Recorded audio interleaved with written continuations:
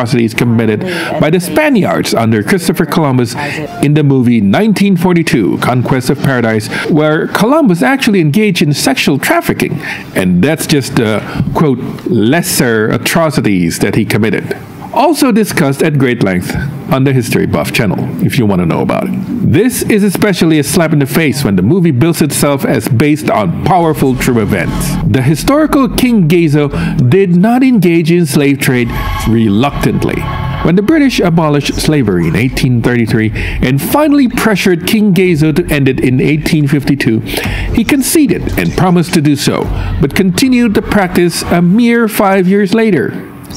Gezo told the British, quote, "The slave trade has been the ruling principle of my people. It is the source of their glory and wealth.